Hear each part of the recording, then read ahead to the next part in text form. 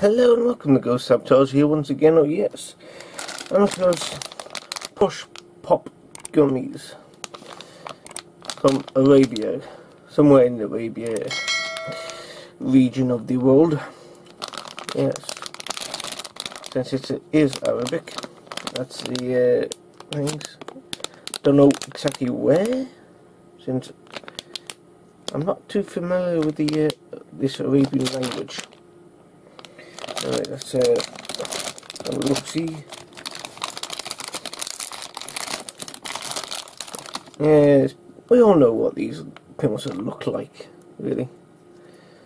Yeah, we all know what these are. Just Arabian version somewhere from. Though it says push pops, so you would imagine it'd be these guys. Yeah, these four. Then, like, I'm guessing one's mum and one's a dad, daughter, son, maybe. Yet, then clearly not those guys at all. So yeah, yep. Doesn't it taste exactly like them? I can't remember what they're called.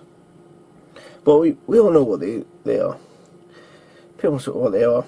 Slightly different tasting though. I don't really mind them. It contains fruit juice. Artificial fruit juice, most likely. At least I know I can recognise the word new in Arabic.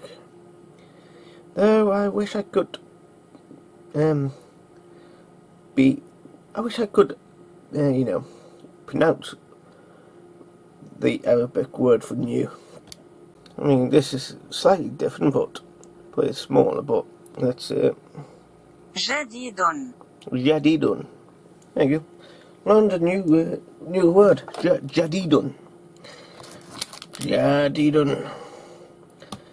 But most likely these are not new. They're just new to us Brit. At least where I'm currently living.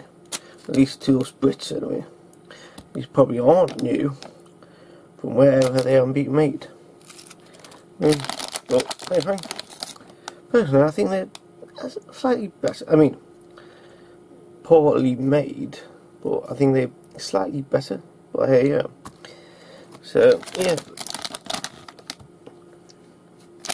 push pop gummies, even though they're not push pops. That's all. Anyway, until next time, ladies and gentlemen, tally ho.